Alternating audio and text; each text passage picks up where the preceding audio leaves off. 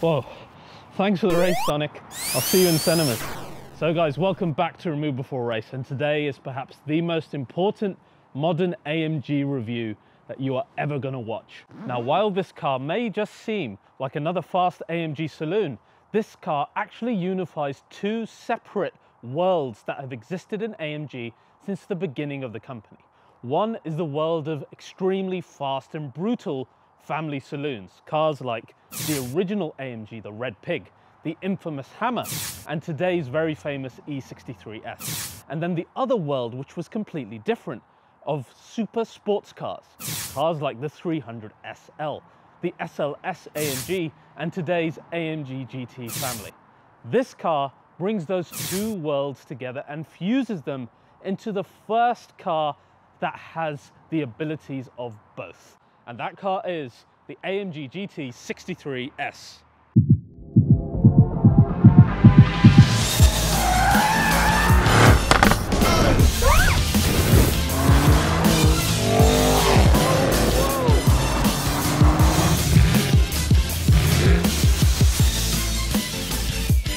Today's episode of RBR is sponsored by Raycon wireless earbuds. So guys, we live in a wireless world and there's a lot of options for wireless earphones, especially the in-ear style. However, the ones from Raycon, these new E25s, are quite unique. First of all, they're only half the price of many other wireless premium earbuds on the market, but they sound just as good. Now, of course, you can answer your phone calls, listen to music, etc., and the sound is really good. But for me, the in-ear aspect is brilliant because I've tried all the recent massive brands and they just slip out of my ears. Maybe I've got weird ears, but the Raycon ones, let me show you how they fit and what it sounds like when you pop them in.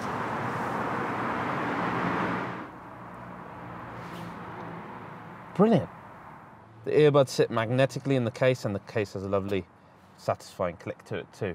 I love the fact they're black, I love the fact they fit me, and that the sound quality is good, and they're endorsed even by people like Snoop Dogg. So guys, if you want your own ones, you can get 15% off right now by going to buyraycon.com/RBR. That's buyraycon.com/RBR, and you will get 15% off the latest earbuds from Raycon.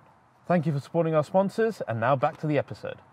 So guys, when I talk to you about fast AMG saloons, the first car that must come to mind is the E63S, the natural predator of the M5, a car that began with the likes of the 500e, which was actually a car that Porsche helped build, and then the infamous AMG Hammer, which was as quick as Ferraris and destroyed the M5 of its time. The modern one is no different. It has reset the rules upon its inception on the market.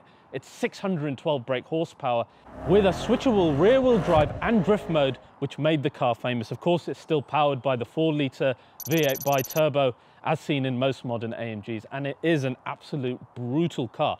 So how do you improve upon what is already one of the prime super saloons in the world?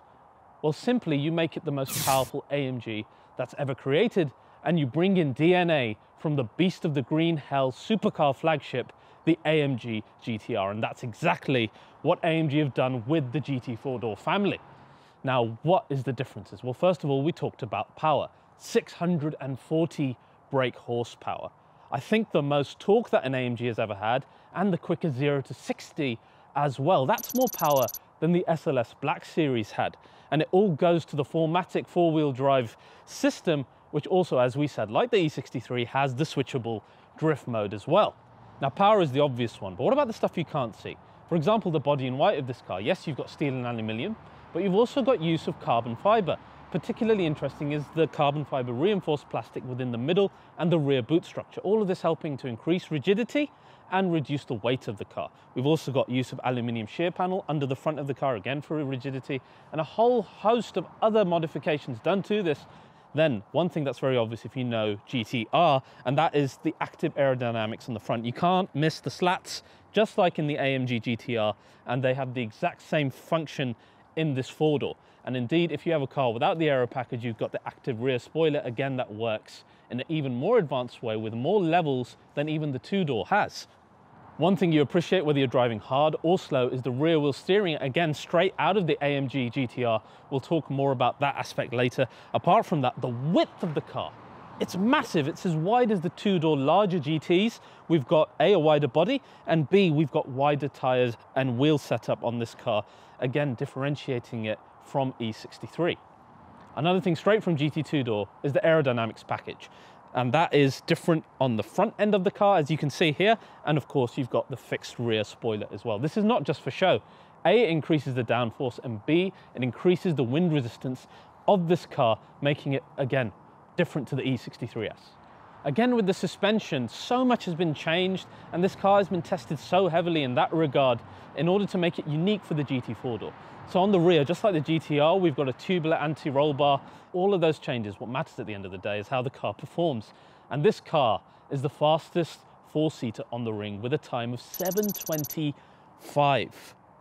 Guys, I need you to digest this for a second. That time makes this car as fast as the SLS Black Series, as fast as the Ferrari Enzo. I told you, this thing is the Hyper Saloon. And please do not cite to me the Jaguar Project 8 with its roll cage and entire track setup. This is a 2-ton family saloon. Thank you, Sonic. Now, to me, the design also melds together the worlds of both the two-door and the four-door AMGs. You've got the same bonnet bulges, you've got the exact same headlights, you've got the exact same grille, you've got front intakes that are even more aggressive than the two-door. The roofline is taking inspiration from the most sporty Mercedes Saloons of all time, which is of course the CLS, but that kink in the roofline is GT two-door. The rear is absolutely unmistakably AMG GT. The lights exactly like the two-door.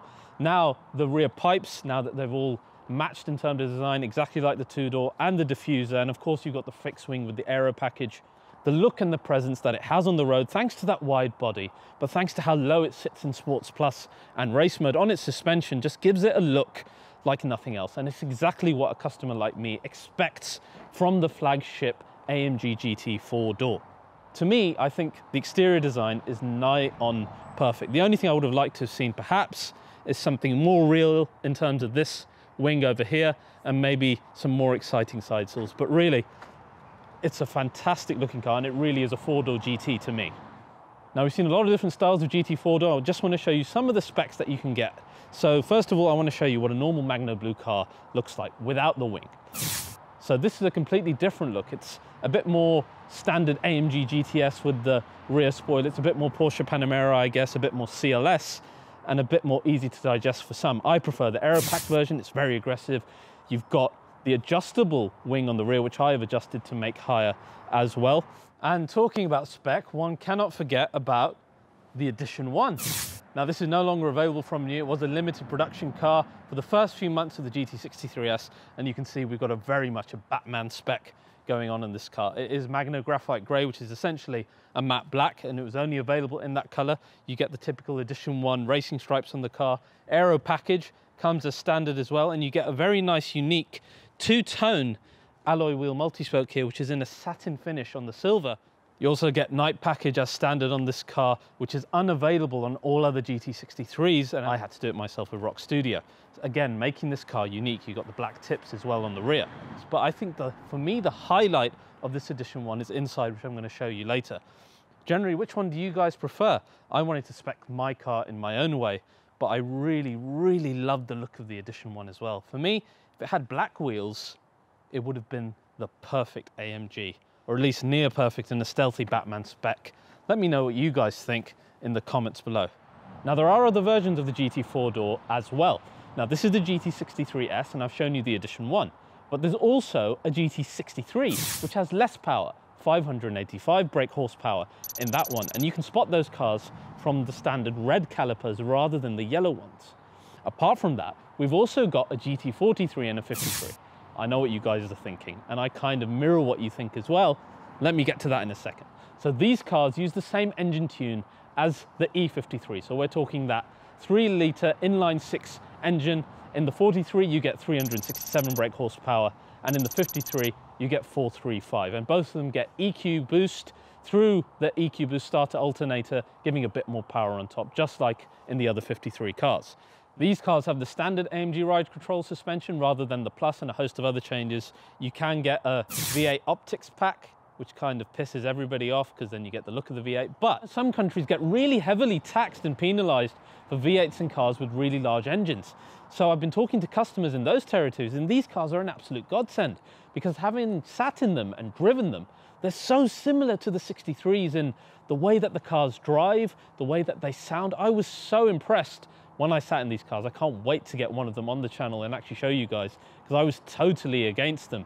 But they're quite surprising. They give you a lot of the feel of the GT four-door, and I'm glad they're around. Now, there is one other version of this car, one super exciting one that I cannot wait to be released. It may be called the GT73, and it's an 800 horsepower monster that pairs the V8 from this GT63 with an EQ Power Plus hybrid system with electric motors that is said, as I said, to produce 800 brake horsepower, probably a 0 to 60 of under 3 seconds.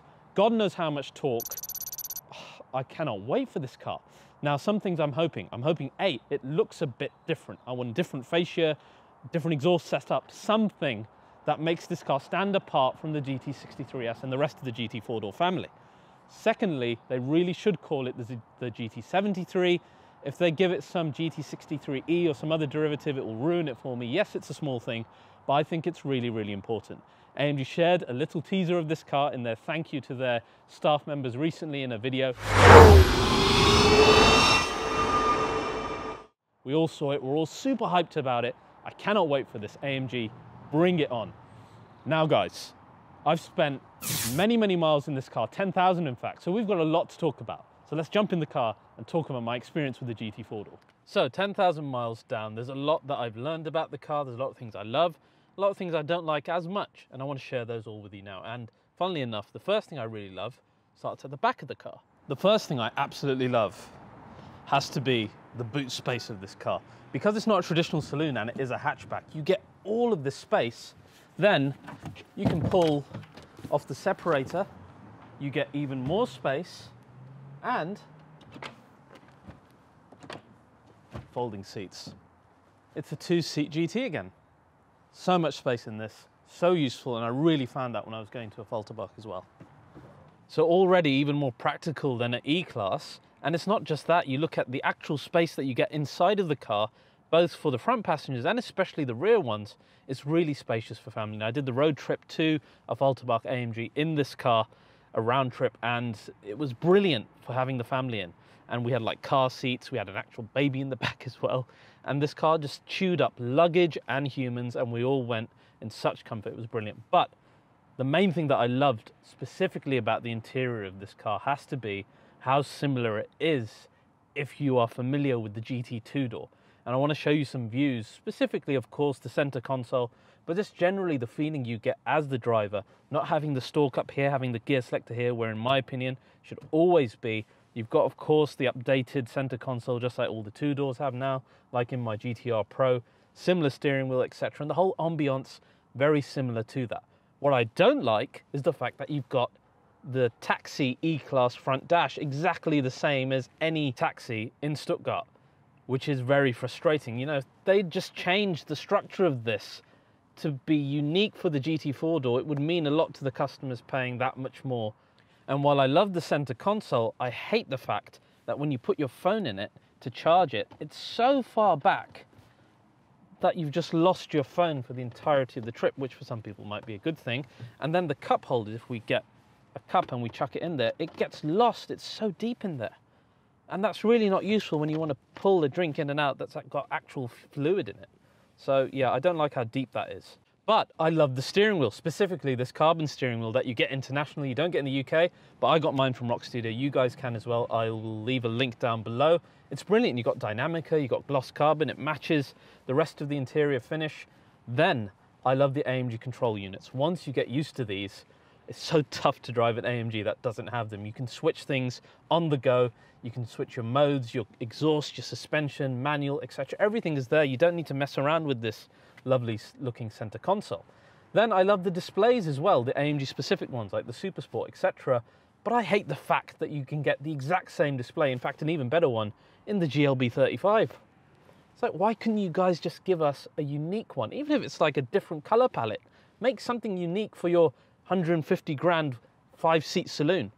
Indeed, the whole system is the previous E-Class system as well, so you don't get MBUX, another thing I don't like. However, I really like this touchpad. I really didn't think I would. It's really easy to use. It's better than the old iDrive type control knob. And you've got Apple CarPlay, which then negates the whole MBUX thing for me, because I think Apple CarPlay is brilliant, where you've got Waze and Google Maps, etc., and you can talk to Siri. So 6 of one, half a dozen of the other on that side. Now that whole feeling of two-door GT is accentuated even more if you were lucky enough to get the Edition 1. Now how's this for a completely different ambience in the car? Now if you've seen GTR, you're going to have deja vu when you look at the entirety of the interior of this car. You've got black Nappa leather, black Dynamica, yellow stitching, everything tying in to just what you see in the GTR and the GTR Pro. We've even got matte carbon fiber, as we had in the E63 Edition 1. We've got interior night package on the Dynamica stitch steering wheel with the yellow 12 o'clock marker.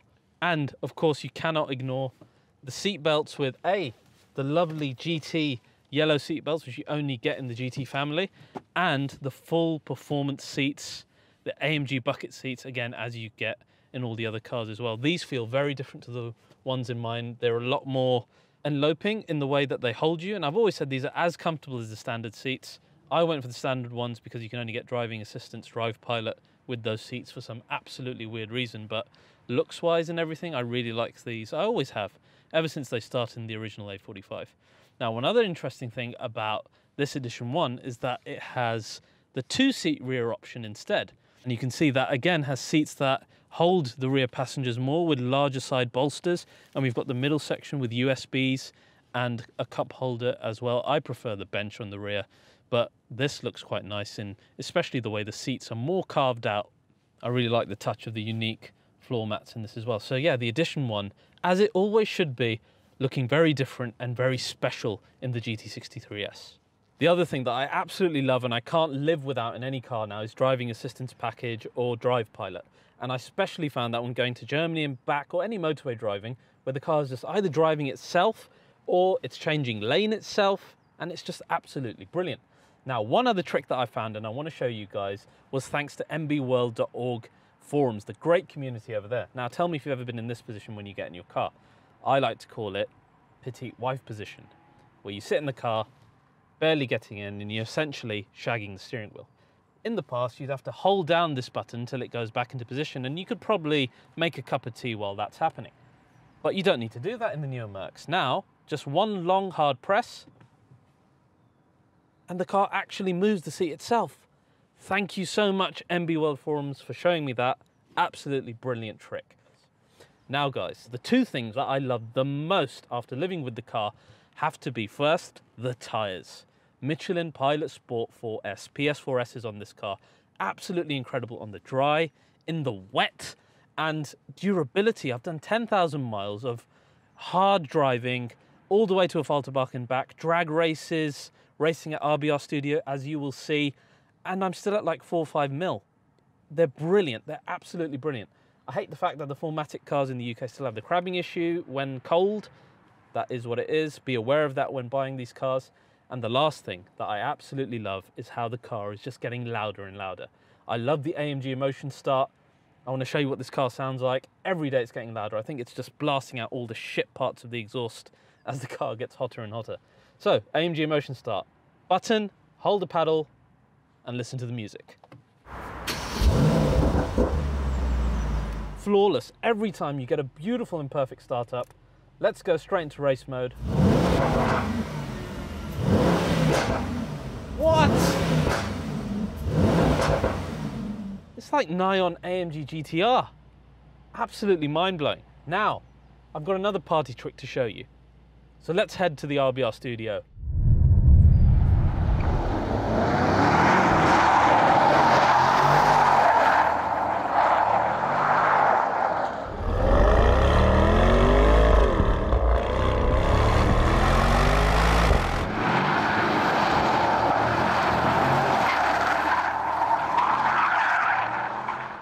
Why is it great that it can do this? Because every single AMG from the outset was always a rear-wheel drive car, and it's only a recent innovation that the Saloons and the 4x4s came into the mix with the 4MATIC system. So historically, AMGs were rear-wheel drive.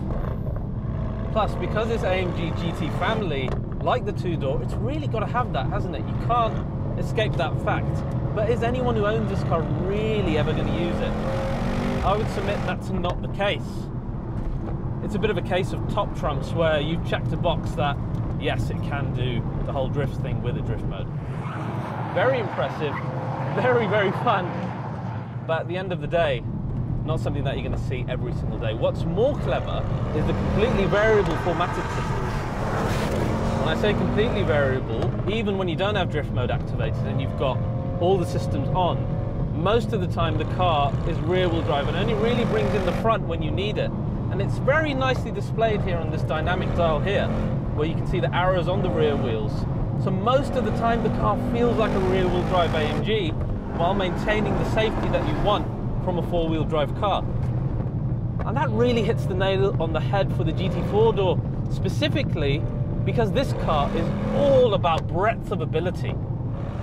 Now let's talk about the handling, okay?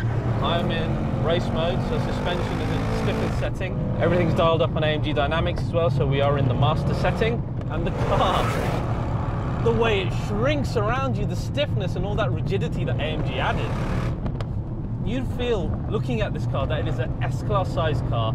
It's gonna wallow around, it's gonna roll, but this car is so planted on the road. Wow! Lots of the time we talk about cars, how they kind of shrink as you're going faster, and the GT four-door, oh, it must be the king of that, because it doesn't feel like you're driving an S-Class size saloon on this track here. It feels like you're driving a C63S or even an AMG GT. The steering is phenomenal on AMG's variable electronic rack. It's really, really precise. The other thing that you just cannot discount on a big car like this is the rear wheel steer, especially on these kind of corners. Yes, it's not the 3 degrees you get in the GTR, but you still feel it. So on these smaller corners, the wheelbase of the car feels like it shrinks. But if you're turning at high speeds on a motorway, it feels like the car is longer, giving you even more stability. It's really clever.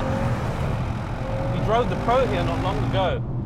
I promise you, in real-world usage, different weather conditions, this car will catch the GTR up.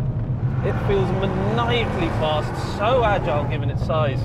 It's just an absolute blast to drive. Particularly then versus the E63S, you feel how much more stiff and how much more rigid this car is in comparison. You feel the rear wheel steer, you feel that extra horsepower from this car. All of those changes that we discussed in the walk around, they're not hidden in the background. They are very, very much at the forefront of the experience for the GT four-door. And I think for me, that's when I understand just how dominant it is on the track, why it's the same speed as the S-Class Black Series, the Enzo, etc. that we went over.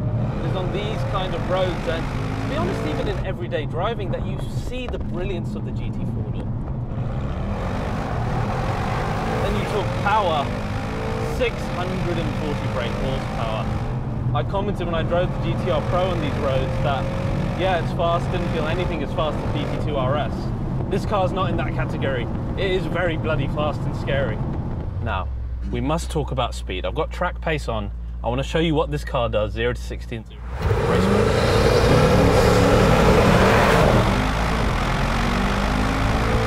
Boom. There you go. 3.2 seconds, 0 to 60. I told you, it's an absolute monster, and you can save that here in track pace. And this formal power, so addictive.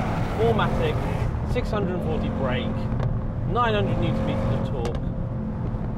You can just use it all day, every day. You giggle every time you use it. Listen to the sound then. This car sounds brilliant. And I really want to show you just what it sounds like. So,